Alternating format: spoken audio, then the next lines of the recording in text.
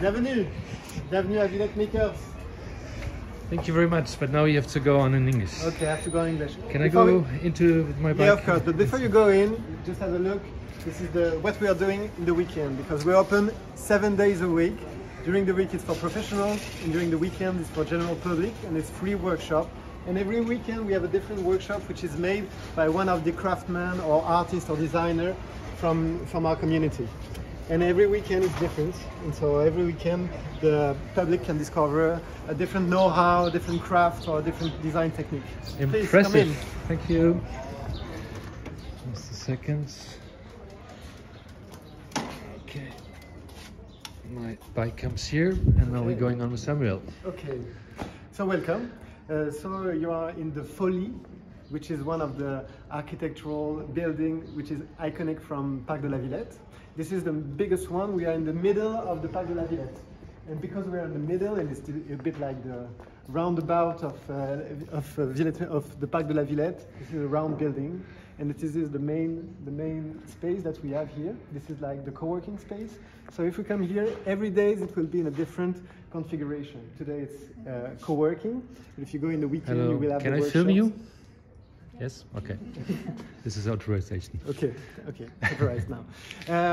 What you will have here is the different techniques. It's the easy one, the one with which like the people or the children cannot cut them a finger or something else. So if you have 3D printing, screening, here you have a bit of electronics with some robots. You have about textile, embroidery, and different textile items, right? It's a bit a mess, I'm sorry.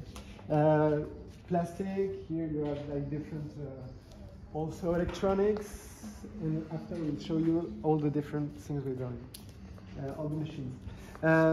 But like the specific part of Villette Makers, we are a community-based program, NGO. First, like the people, they come here to have a space to work, but also what we are doing is we are helping them to get economic development.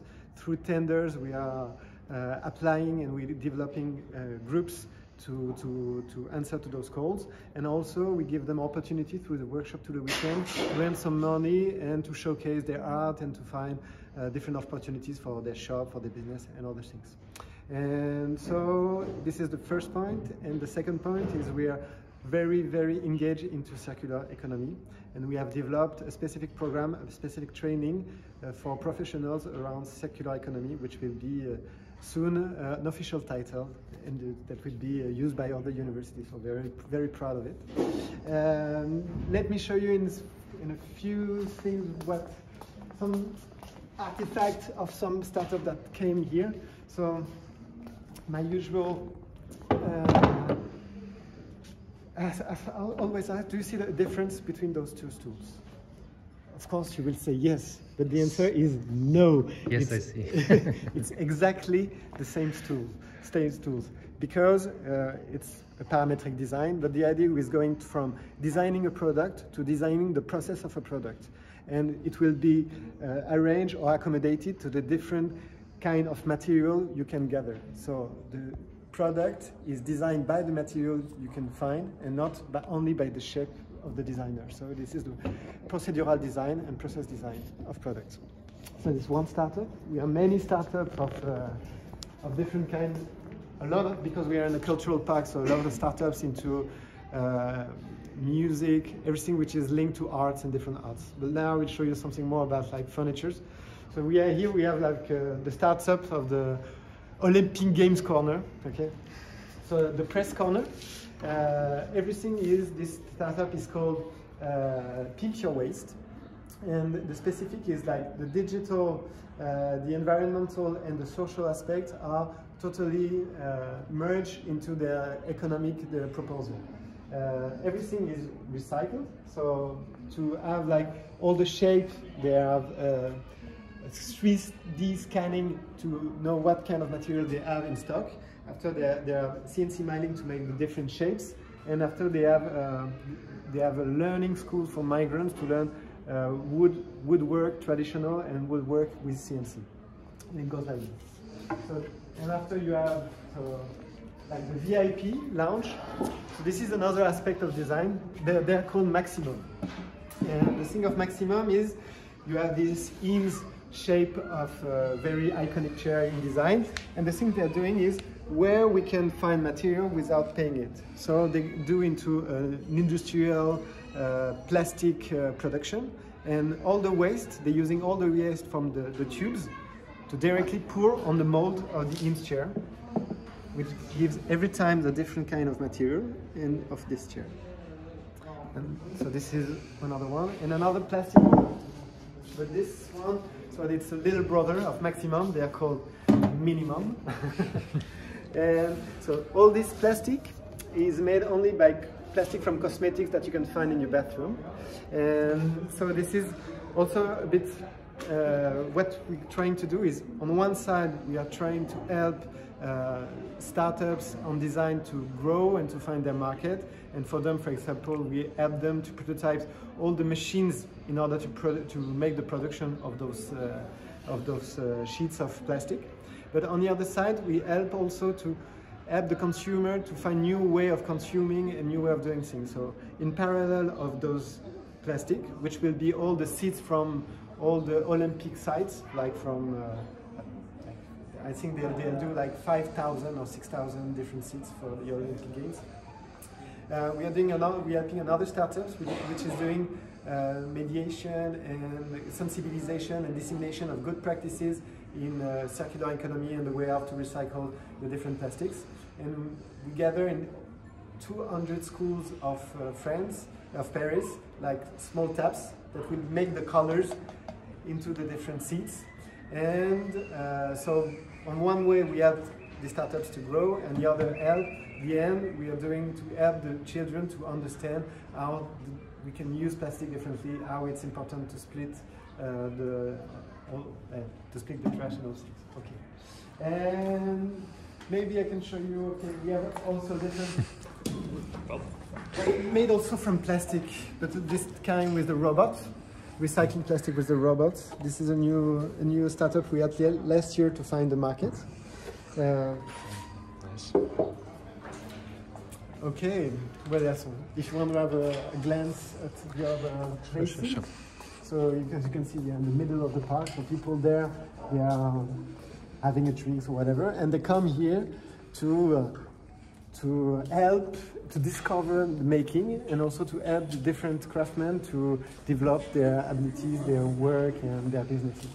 You will find a very interesting work that you can use with this also, which is a counter history of energy. So all the inventions that were forgotten that could have changed the way of the history. So this is very interesting. It's a nice book, and it's available in, I think, 16 different languages on their website. And we help them to prototype something. I don't know how to say, but you see, most of the battery, there are battery you can charge and battery you can not reload. But in fact, all the battery can be reloaded. And so we help them to develop in participative research the prototype to make the reloader for classic batteries. Wow. Okay. Incredible. So here you have the machines you can cut finger with. So the laser cutter, you know, CNC milling 4-axis, vacuum press. Underneath the vacuum press we have a big thermoforming plastic. And here you have 3D printing with clay and with different oven. And from this part, and we'll end with this, like the traditional and untraditional craftsmen. Okay. So we have leather. Here they are making, it's very difficult to say, but they are hacking the system of electronic card through the world, making something outstanding. Can I film you, or can I film you? Yes. Okay. And here you have Maurizio. Wonderful. Which is So what are you doing there? Are you? Put the ribbon, put some ribbon on the board of the hat. Okay, fantastic. Beautiful. And I will end with this strange material that I like very much. This, I don't have the samples. Okay, but maybe you don't know it. But this is made of glass from beer, most of them. And the idea is in eco-conception is how to make the bottles of beer. Yeah, from the bottles of beer, not from the beer. That's right. But this is glass and foam of glass, so it's the same materials in two different shapes, which have so different properties. The one which is like shiny and you can pour something inside. The other one is acoustic and thermic, so you will not burn yourself. And in terms of eco-conceptions, it's very nice because when you break it, you can. It's only one material, so you can cycle without have the different problematic of splitting the different components. Wow. As you know, in one cell phone you have more than 50 different metals and you only put this in one batch of acid just to take the 0.1 grams of gold. So, and just to end, you will go on the terrace because it's a very important place of billet makers where we are having the French apéro, which is something that you really well know. Which is very important. So I think even beside the France apéro, it's a known concept. Oh, okay, there you have like another part of the co-working space. It's like very quiet and the working architects and all We those don't people. disturb them. And here's the terrace. So Beautiful. yeah, you're very welcome to see us in Parc de la Villette. We open like all year long, in the weeks for business or training, and the weekend to discover all the amazing craft people that you can find here. So thank you very much. Fantastic, Samuel. Thank you very much. Bonjour Arnaud. Qui Salut, tu Bob. es? Qu'est-ce que tu fais dans la vie? Je suis designer et maker. Je suis installé à Volume, donc c'est un espace de coworking qui se trouve dans le 19e. Et je fais de l'aménagement de bureaux, essentiellement des tables que je fabrique sur ma fraiseuse numérique. Voilà. Donc c'est des tables que j'ai développées initialement pour l'espace dans lequel je me trouve, dans lequel il y a un grand open space et qui doit être libéré en fait assez souvent parce qu'il est privatisé par des entreprises, des associations, etc. Et donc il y a besoin de libérer le plateau rapidement. Donc j'ai développé un concept de table de bureau pliante. Voilà. Et donc l'idée c'est de le faire de manière le plus éco-friendly possible. Donc je fabrique ça avec des contreplaqués français, du contreplaqué de hêtre essentiellement, donc qui est très dur, voilà, qui a des bonnes propriétés mécaniques. Et je fabrique aussi sans chute. Donc l'idée en fait c'est d'utiliser un panneau entier pour fabriquer une table et puis en fait après on sort quasiment rien de l'atelier, tout part dans le produit. Voilà, il n'y a pas rien n'est jeté à la poubelle ou quasiment rien. Voilà, le principe en fait c'est qu'il y a une prise centrale qui permet d'alimenter les différents postes de travail.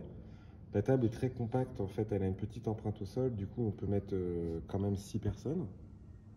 Donc c'est assez intéressant en fait en termes d'encombrement aussi, d'optimisation en fait de ces espaces.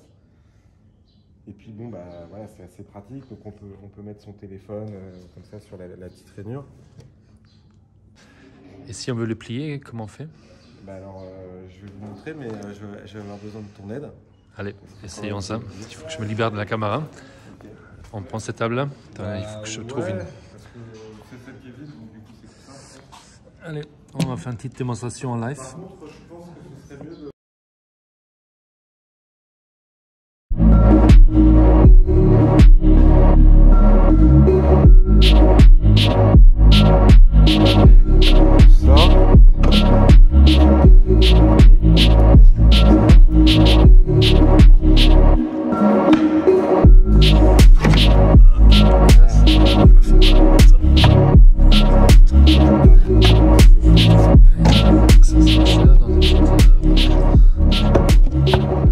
Excellent. Super. Génial. Tu veux rajouter encore quelque chose? Non, c'est tout. C'est pas Bon. mal. Bonjour Colin. Salut. Alors Colin, qui es-tu? Qu'est-ce que tu fais ici? Alors, donc je suis Colin Foch-Descousquer et je suis le Food Lab Manager. Donc je gère les locaux au sein de 2 tiers-lieux, donc des locaux spécifiques puisqu'il s'agit de cuisine à la fois cuisine professionnelle, on peut en voir une ici. Donc le Food Lab, c'est à la fois des espaces de cuisine professionnels. Ici, on a un second site aussi, et on va y faire un petit tour tout à l'heure. Et en même temps, l'envers du décor. Donc si on fait le tour des cuisines, ou en tout cas un bistrot, là on est plutôt sur une approche domestique dans laquelle on peut faire des formations, on peut faire des ateliers pour les particuliers, du team building, des ateliers aussi de cuisine partagée, ouvertes sur le quartier, des projets sociaux aussi, enfin voilà. Ok. L'univers de la food accessible aussi bien aux professionnels que aux amateurs. Ok, bah, super. Je vous amène donc où l'autre Food Lab? La nouveauté, donc c'est le Food Lab à Fab City Hub, énorme cuisine professionnelle et petite cuisine partagée. Allez, on y va. Voilà quoi, là, on est arrivé au Fab City Hub, c'est ça? Exactement, on est au Fab City Hub et on va rentrer directement par les cuisines professionnelles. Donc là, c'est une petite cour qui est partagée. À droite, on va avoir des résidences d'artistes avec des ateliers.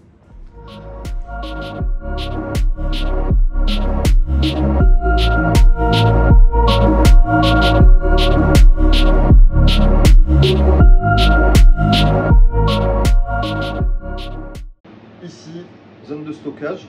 Donc on va pouvoir décartonner ici toutes nos denrées, stocker en congelé ce qui a besoin d'être stocké en congelé, donc armoire froide négative. Stocker en frais ce qui a besoin d'être stocké en frais, donc ici des armoires froides positives. Stocker fondant et sèche, de stocker de l'autre côté. Ensuite, ici on va avoir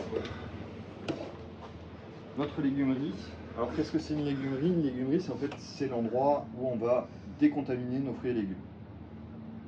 À partir de là, une fois qu'on a tout nettoyé ici, tout ce qui sort est décontaminé et donc on peut rentrer dans les labos. Donc on va avoir deux labos, un labo ici qui va être occupé donc par Little Red Door. Donc on va voir s'ils sont visibles, je pense. On va taper. Salut Clémence, t'accepterais de faire un petit sourire à la caméra? Ici, je travaille pour le Little Red Door, on fait les garniches ou des grosses prep pour le bar. Voilà. Ok, wow. Donc, on distille, on déshydrate. Fais voir cette merveilleuse machine là. On retavape. Ok, Voilà. cool. Donc distillation non alcoolique, distillation aromatique. Exactement. Très joli. Et voilà, là on stocke aussi, là on déshydrate, c'est des tuiles de riz pour notre cocktail au riz. Et voilà. Et là c'est quoi ce lit là? C'est le prochain truc à déshydrater. Les tuiles de framboise. Ok. Exactement. Et on va visiter le second labo ici, donc il est un labo partagé. Donc ici on peut avoir tout un tas de fooders qui peuvent venir intervenir. Donc on a aussi bien des traiteurs, des gens qui font de la conserverie, qui font des repas partagés, qui font des confitures. On a tout un tas de profils. Donc petit labo de cuisine aussi tout équipé. Four, plaque, armoire positive. Voilà. Un peu de matos pour la partie traiteur, vaisselle, plaque de maintien en chaud. Okay. Et le dernier lieu qu'on n'a pas visité, donc la planche ici. Là aussi, grosse planche, batterie.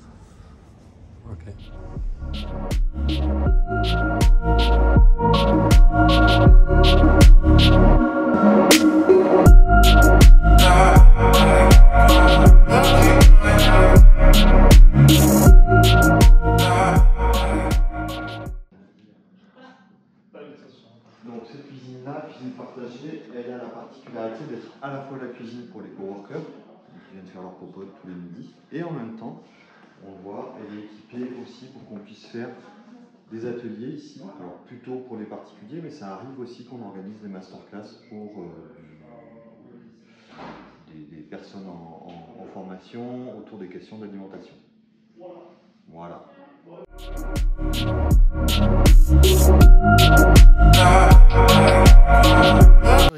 Bonjour. Qui tu es? Je m'appelle Adrien, je travaille sur la communication de Fab City Grand Paris. Ok, super. Et du coup, on est au Fab City Hub. Ouais. Tu veux nous montrer Ouais, il y a un lieu, petit endroit qui est marrant, c'est une cour où on se permet pas souvent d'y aller alors qu'on a le droit d'y aller. Sur la route, tu racontes un peu de Fab City Grand Paris. Ouais. Nous ici à Fab City Grand Paris, on existe depuis 2018 et effectivement on travaille essentiellement sur des projets européens, à savoir Centrino et Riflo, avec d'autres villes, dont Hambourg, me semble-t-il. Il y avait un projet Riflo qui lui était sur l'économie circulaire et un autre, Centrino, qui est assez large aussi, mais qui est globalement sur toutes les questions de revitalisation du patrimoine, d'agriculture urbaine, du modèle économique, de la typologie des tiers-lieux. Ok. Et du coup, ici, le Fab City Hub, ça va être un des territoires, un des petits champs d'expérimentation, parce que le bâtiment en lui-même, il accueille plusieurs structures, plusieurs entités, même des associations. Et il va y avoir le Crous, il va y avoir l'Armée du Salut, il va y avoir également des résidences d'artistes. Par exemple, on est juste en train de voir ici comment on peut mettre le Farmbot, le robot open source dont on parlait. Donc, ça fait un petit peu partie des questions. Moi j'aime bien cet endroit, parce qu'en fait on est au milieu de tout, on voit tout le monde et personne ne nous voit. Porter la culture Fab City et l'écosystème et l'environnement. Et du coup, on va être là pour activer un petit peu cette dynamique-là au sein d'un écosystème qui jusque-là, lui, est très orienté sur RSE.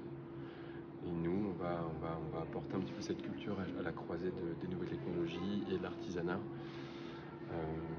Donc ça va être un petit peu ça, on va essayer d'insuffler un petit peu cet esprit-là au sein des espaces, des communautés, en créant notamment des passerelles avec les différents habitants et de ce site et du quartier. Mais ça va se faire progressivement. Là, le plus difficile et le plus important a été fait, notamment par Oasis 21, qui a assuré la réalisation et l'aménagement de l'espace, et même l'occupation. Et puis nous, on arrive progressivement et on investit petit à petit les lieux, notamment dans le cadre du projet Centrino aussi, on va essayer au maximum d'intervenir sur le bâtiment et sur l'écosystème local.